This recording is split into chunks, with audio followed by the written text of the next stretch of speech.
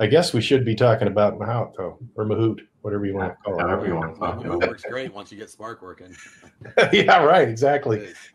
It's so easy to do native installs. Spark is super easy that way. My experience, anyway. But well, it was before Kubernetes was a thing. Yeah, well, everything was. Kubernetes, well, and that's it, Joe. Except it's not like Istio and like all the cloud native foundation, like cloud native computing foundations. That was all post Kubernetes. Yeah. We're the new Java. How'd your talk go, Pat?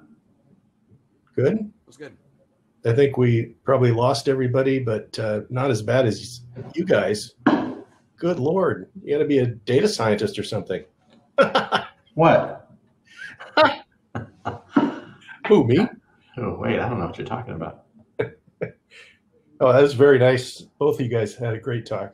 I like the I didn't know we had so many R operators or MATLAB operators. I'd never even gone through a survey of all that. Yeah. I don't use that much of it. I use the part I use is pretty simple. Yep. Yeah, everybody uses their tiny little part, and that's the nice thing about getting together.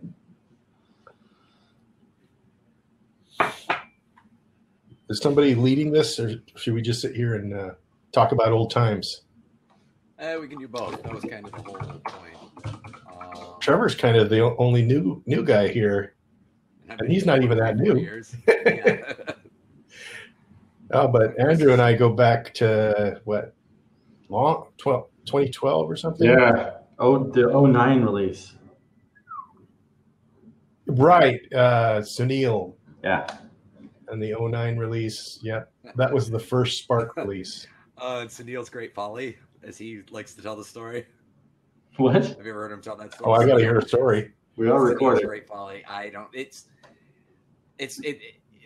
The punchline of it ends up being why all the major Hadoop releases version pin Mahout like 09 with like a couple bug patches on it, but then never like updated past that.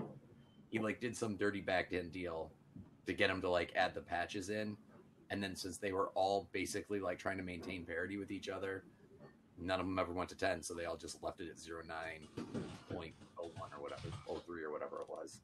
At any rate, he makes himself sound like it's a lot more important. He's a lot more important than he was. We are recording. Are we recording? Yeah. No, he's very important. He was a major player back then. I mean, on that particular thing, you got to hear the story from him. Oh, okay. I think his role in that one part, I think he self-aggrandizes a bit. We're recording, so he's going to see it anyway. So this is me backpedaling. That was really a pivotal part of the project. You missed that, Trevor, but I mean, it was all based on Hadoop and MapReduce, and it became obvious that was not the future. That Hadoop MapReduce was, going to sort of decay, if you will. And I remember Sebastian Skelter, who was one of the prime movers that back then, made an announcement after we had all discussed it, I guess. I don't know if I was a committer yet, but a contributor. He made the announcement that no more commits would be accepted for MapReduce. Remember that, Andrew? Fair enough. Yeah. And the 09 was based on that. Yeah. I was gonna reverse that actually. If anybody wants to come in and put bug patches on old MapReduce code, cool. Well, yeah, I think that's what he said was, if you want to do bug fixes or minor, but no new features would be. Yeah, I think the cutoff was no new algorithms. Oh, okay. Yeah, but who needs algorithms if you got math? That's right. Does any algorithm? It's great. That's true. And that's a part I appreciated about. I can't remember. I just watched both of your talks. But the point that 09 release was really the point at which Mahout became a a linear algebra platform. Yeah. First class linear algebra. And, I, for one, anyhow, was looking for something like MLib to eventually become that. Yeah. Evolve into that, because that's kind of how it started with algorithms and became a platform, and Spark stayed with algorithms and never really got to be a general purpose platform. And then Andy Palumbo came in about that time after about 9, was it? Yeah. Yeah, 9 and 10, and he and Dimitri did the whole Samsara.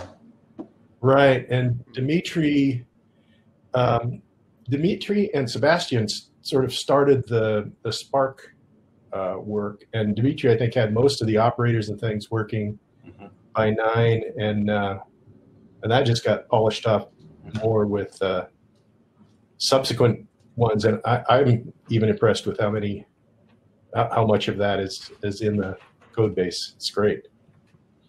Anyway, I'll stop talking because my battery's out. I'm gonna go get a power cord. Are we in host chat still, or do we have people in here? Chris is here.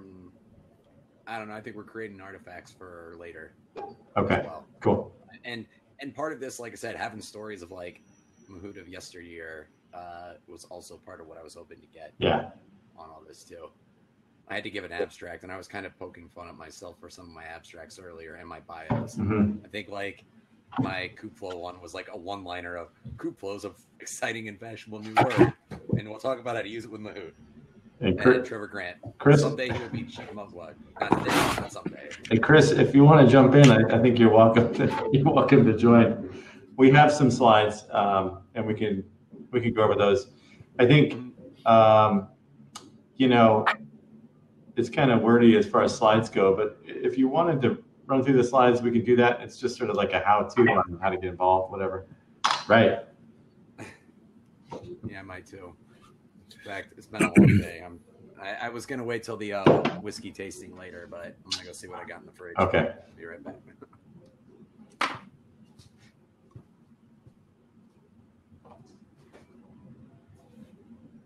Pat, are you out in Winthrop now? Where are you at? Or no, you said one of the islands?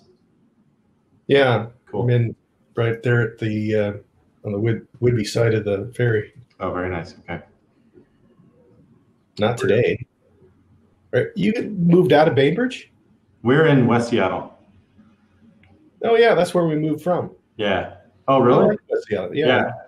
Yeah. Except there's no bridge anymore. Right. Yeah, my space here, I can see the bridge, and there's definitely no traffic on it. So now we're joking about how it's the accidental island. Exactly. It always felt like an island living there. So that's right. Yeah.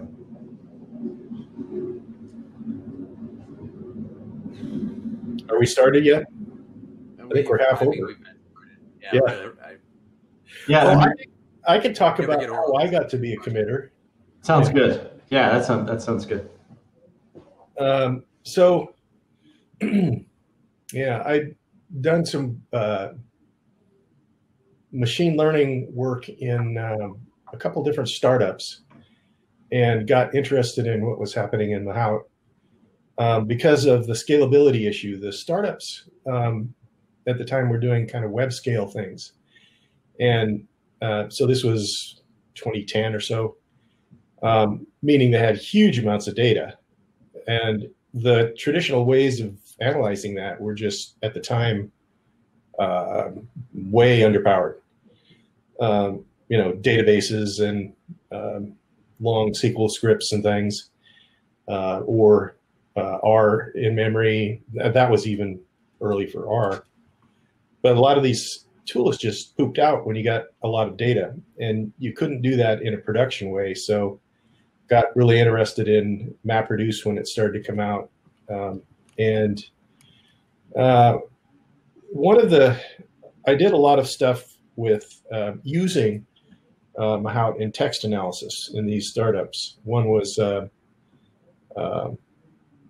analyzing basically a social bookmarking type situation. We're analyzing text in pages and it turned out we were kind of doing a recommender, content-based recommender, and then we're using Mahout for that, and then using things like clustering and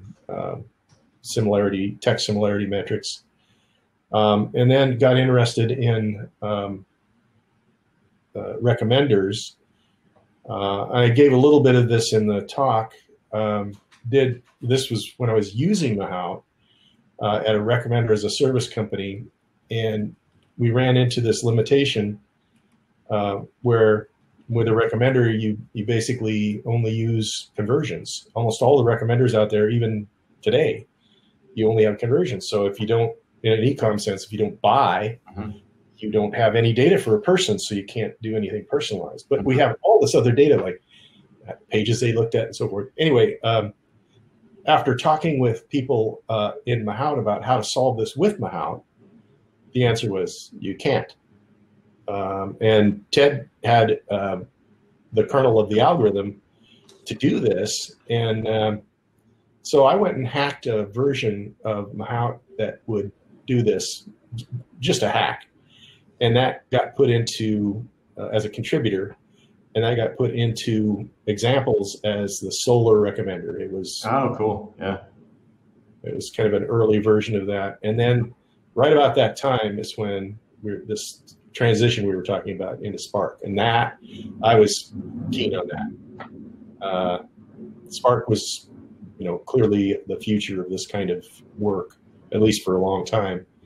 And so I got involved in that, and Sebastian actually hacked the algorithm together in I don't know, it must have been just a few days. It was a basic scaffolding for the little bit of math that we use, because there wasn't a lot of documentation at that time on all the things that you went through, Andrew, in your talk.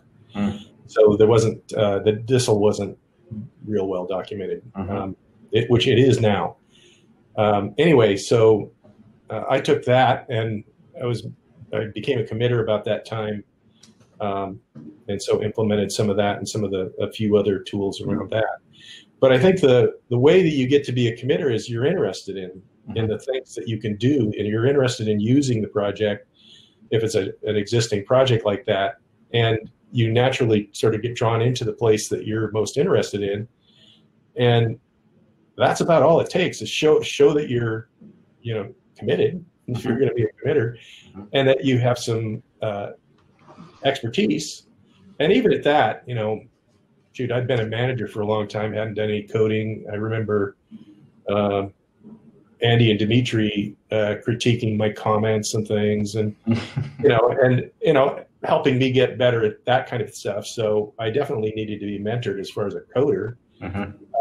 So even though I'm an old fart, you still need to be, upgrade your talent, your skills, and that's why joining a project like that, like Mahout, can be really a great thing for even younger programmers, because you get mentored by some more experienced people just naturally.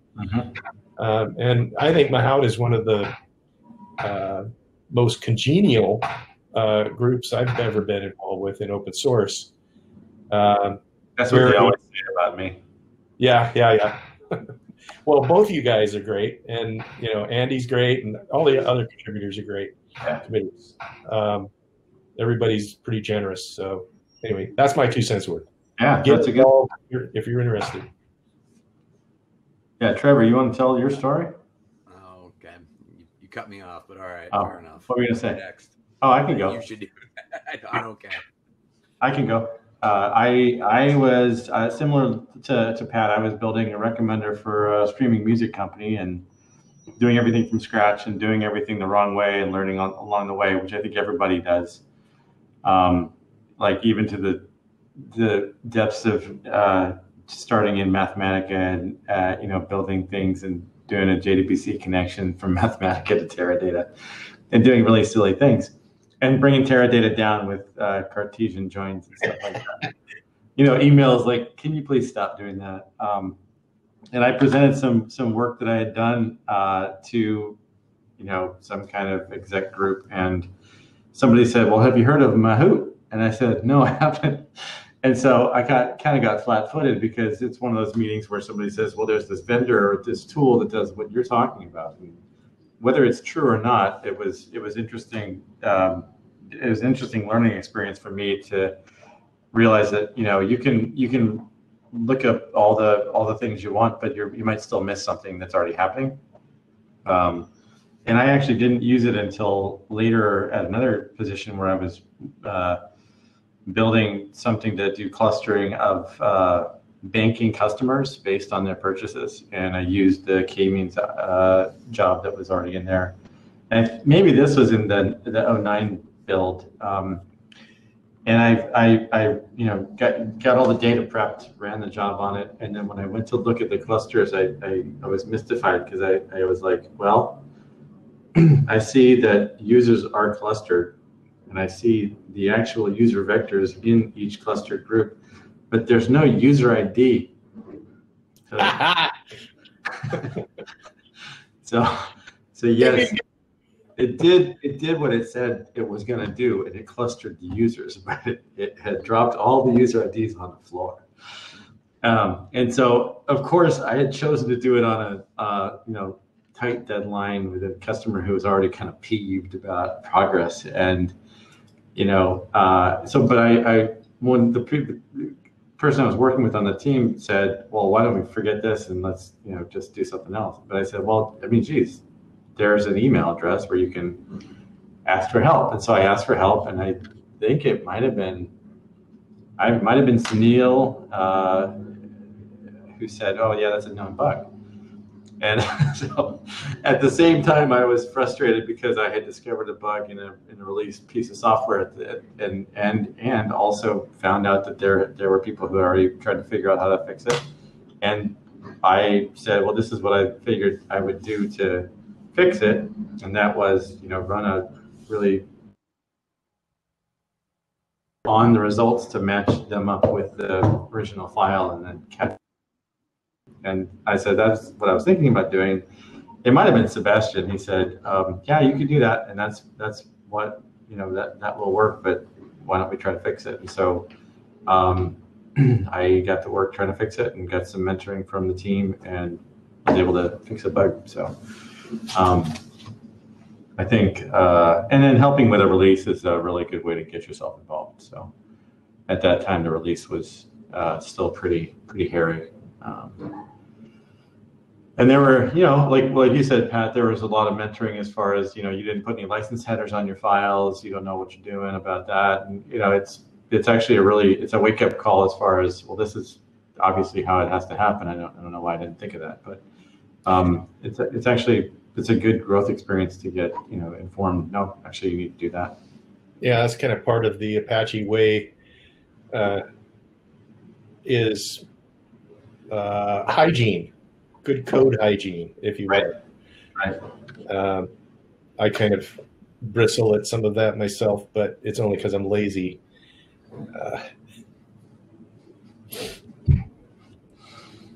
That's a good example of how to get involved.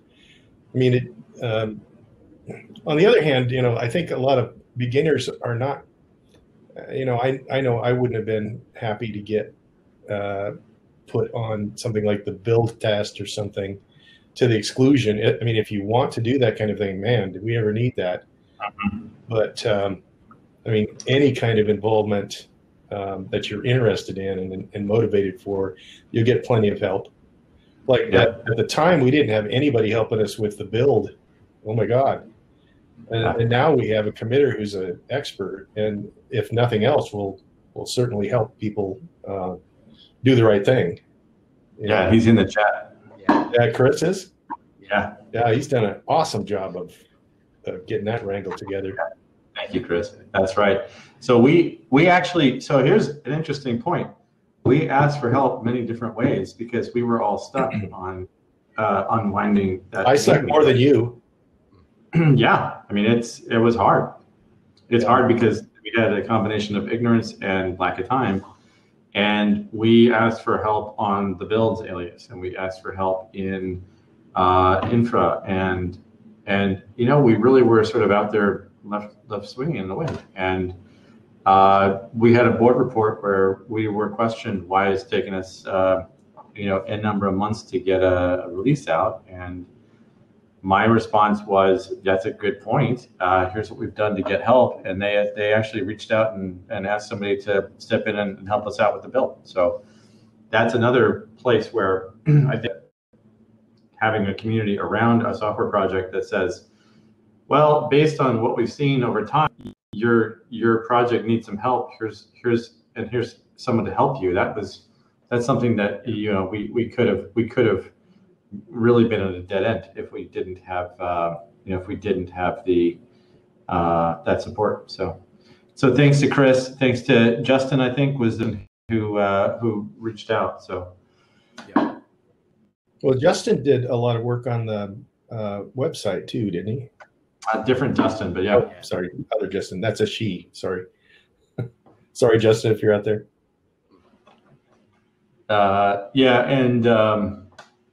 So what else? I think, Chris doesn't even know what Mahout does. He came in and did a bunch of file maneuvers, but it was like the right maneuvers. So, the build used to be a lot of really brittle commands that release managers didn't know what was happening.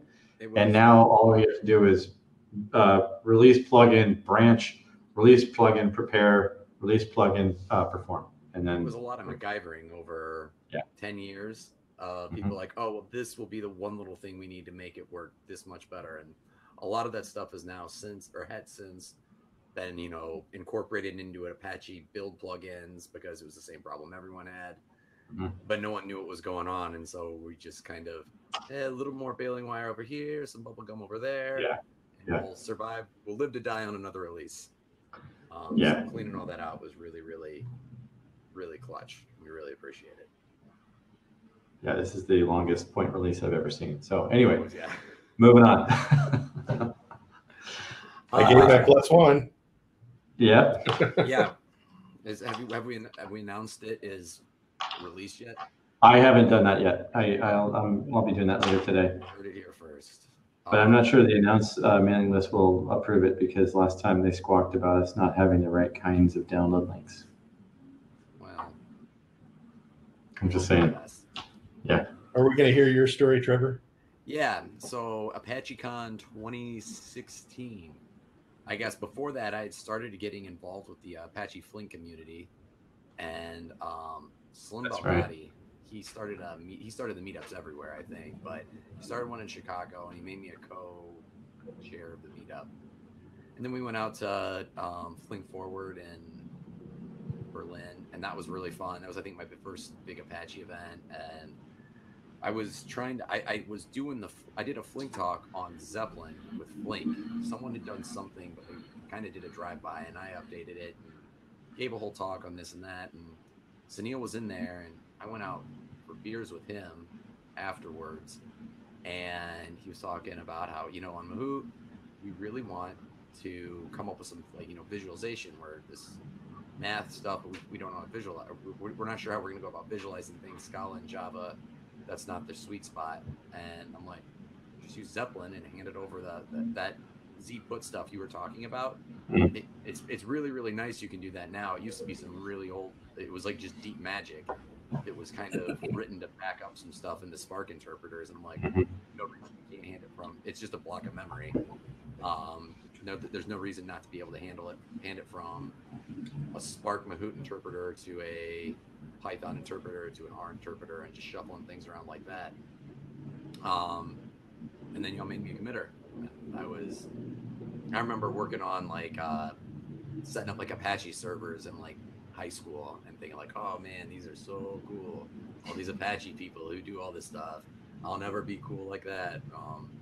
So I had the entire, conceptually, being a committer or even PMC was just so high on a pedestal for me. I never could be me. So that was really, really exciting. And now you know what it's really like. Yes. No, I was the same way. Explaining to my wife how exciting it is. It's one of those fun things. No, you don't understand. I just met a famous person or something like that. But yeah. But only in our own little nerdy communities. Yeah, that's right. I know Ted Dunning. Yeah. Yep. Sorry, Ted. It's actually an honor to know you. I don't mean to joke about it. I haven't seen him around this ApacheCon. I wonder if he's here. Was it listed? I don't know.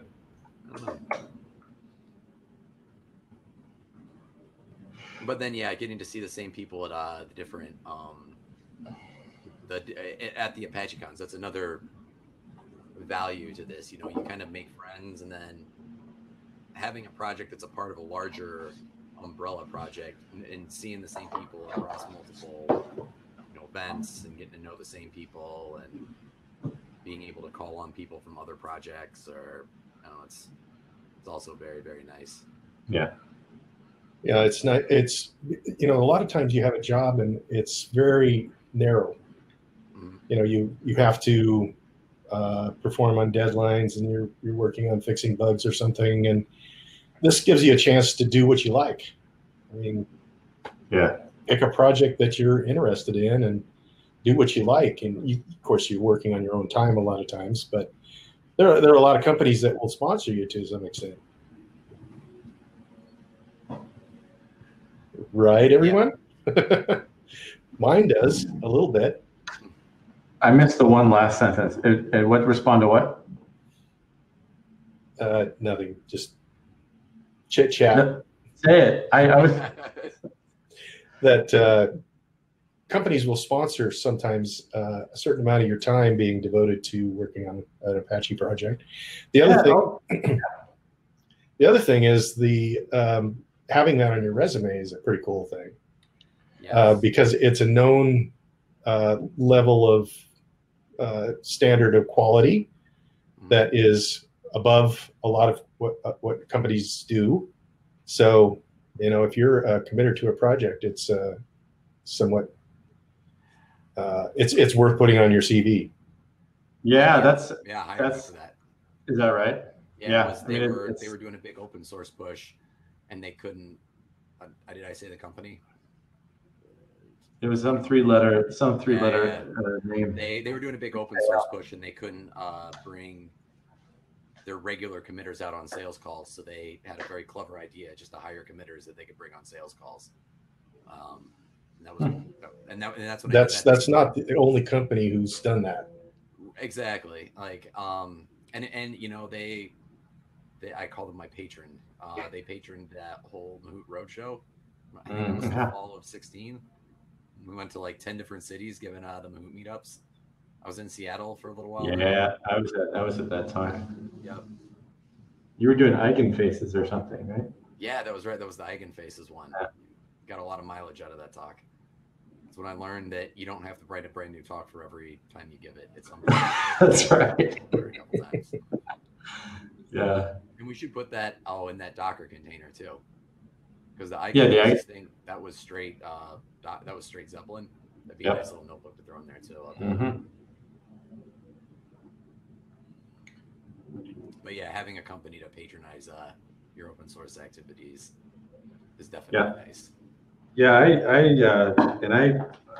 I started an effort at one job, which was a huge consulting company that they had some pockets of people who had either released an open source tool or something like that. But we started a program where we were building small pods of people who were interested in becoming involved in open source projects, and then trying to make a structure where there could be like a coherent communication between that team and the project team.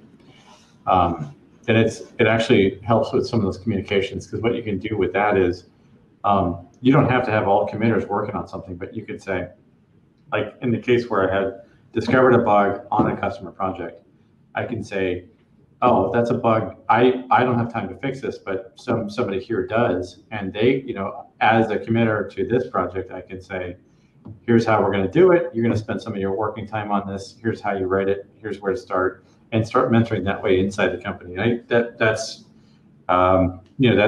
what people are calling inner source, I think, a lot too. Isabel's doing a lot about that stuff too. But that's a nice.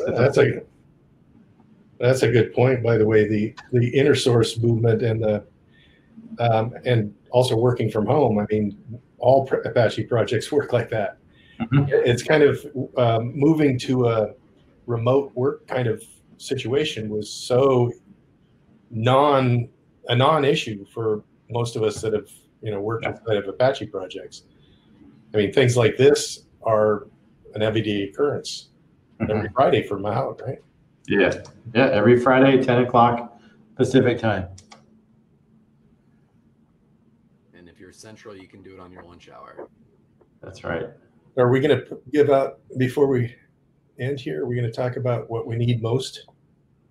I know I'm not running this agenda, but if I were a committer or thinking about committing, we can. I'm going to expand a lot more on the next one too. Okay. But yeah, I mean, like, this is a good time. Like, we're all PMC. So what's your opinion of the things we need most? Because I'm doing a whole talk on what I think. Mm-hmm. Oh, speak now, Trevor. Hold your peace. And also, this is the month that I'm moving on, and I've nominated someone else to be chair of this project. So it's a very exciting one. Who would that be? It's me. You guys are all pointing in different directions. So I know. Yeah. I don't know where I am on your screen. Yeah. His initials are TG, so it's not official until the board ratifies it. But that's very exciting news. So thank you, Trevor, for agreeing to do that. And now we're going to run things a little different. Thank you for doing it the last couple of years. My pleasure. Once they find that you've been doing some small talk programming, you'll probably be disqualified. That's right. So but I mean, what the big bullet points that we were thinking about on the list were Python bindings. That's something we've been talking about forever, and we've sort of been waiting for a build process that doesn't take everyone so long to get things going. But that's a big one for me. Say Python bindings. Yeah, I agree with that. I've heard that's another mess, but one thing that I've always griped about, but haven't had the time to put into it, is something like data frames. It's the one thing missing from our bindings.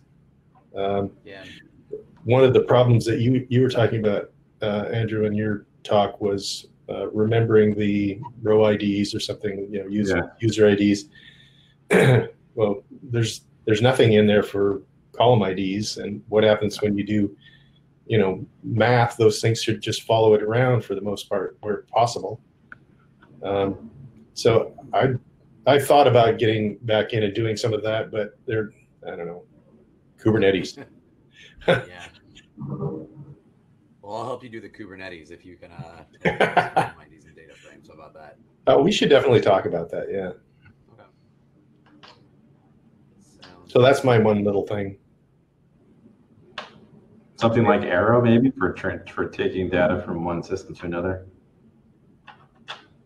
Sorry. Something like Arrow for translating data from one system to another. I think that's something that would be interesting too. Yeah, that's been talked about several times, but now that was actually before Arrow. So aren't we working on that to some extent? Nobody's doing that right now. Just talk. Years, it's all been, we got to push a new release out. So we finally got it out the door, and now we've got a wide open field to actually start building features again, which I think will be a really exciting time. But that's why, again, can't thank you enough, Chris, for helping us get over that hump that we could never get over.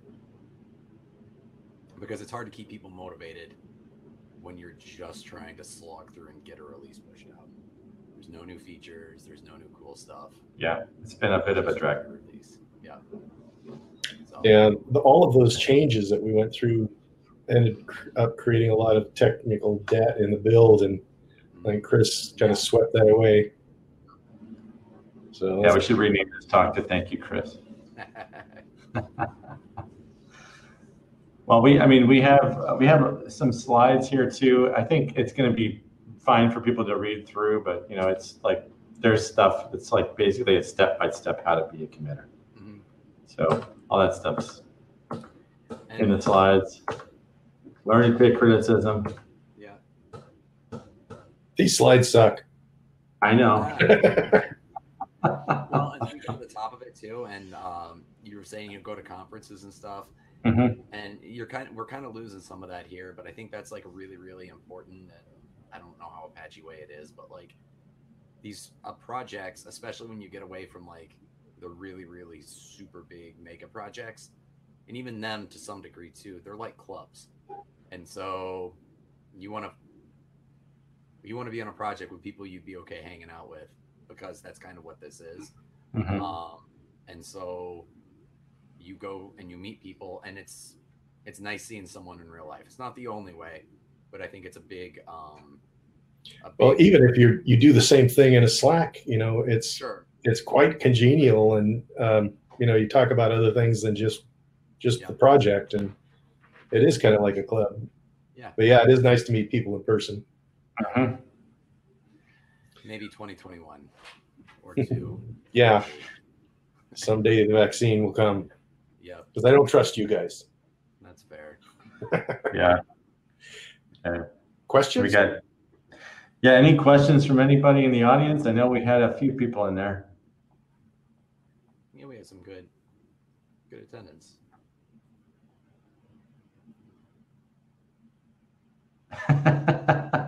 Oh, it's like you asked for a volunteer. That's the response you get for a volunteer. Everybody steps back one. That's right. Well, Chris says on a big project, all you have to do to become a committer is submit about 100 PRs. Not that many for us. I think Chris might have submitted 2, but they were big. That's true. And really, that's what it is. You know, like 100. You know what? 100 documentation typo fixes, I would consider a committer on that. But like 1 or 2, like a big, either a major bug fix or working with someone on becoming a committer, or on a feature ad. Those are he says with Maven even more. Those are totally valid. And so and it goes back to what Pat was saying. You got to find something you're just passionate about and you actually care about. And I would say the other way is something you are really an expert in. You're like, oh, here's a really easy way, which Chris is like, I know a lot about builds, and just did the build. Or fast utils. Fast utils was somebody who was an expert in memory, hash maps and things, and came in and really sped up Mahout. So yeah, that's like. And Chris jokes that he doesn't even understand what Mahout does, but he made committer because he makes it work. That we needed, yeah. So, and that's okay. And I'm afraid that's what scares a lot of people off. They're like, I don't understand distributed linear algebra. I couldn't be a committer for that. You can be a committer just helping fix the docs. That's yep. Chris says in PLC for X they have committers with only 1 or 2 patches. I would agree. That's more than 1 or 2 like document typo fixes, but yes, a couple legit patches for sure. I'd put them on the path committer, or I would elect to add them. So don't be afraid. If you want to be a committer, come on down. It's an easy fix. It makes it easier for you to contribute, and it's not a big commitment either. It's just if you want to do the work, you can do it. You can do it easier and sort of have a merit badge. Yep. Cool. Well, I think that's about time for us. So, if y'all want, I guess, come and see the next talk. I'm going to take a quick little break before I jump over, so you've got a couple minutes. I'll probably start at maybe we've got a 35 on my time zone, so at 40, I'll probably start. Okay. So and I have 20 minutes before I have to do another meeting, but I will be over there. That's fine. I'm gonna try to. I'll try to front load the good stuff. Awesome. Thanks, guys. Good to see you. Good seeing you guys. You too. Buddy. Bye. See you later.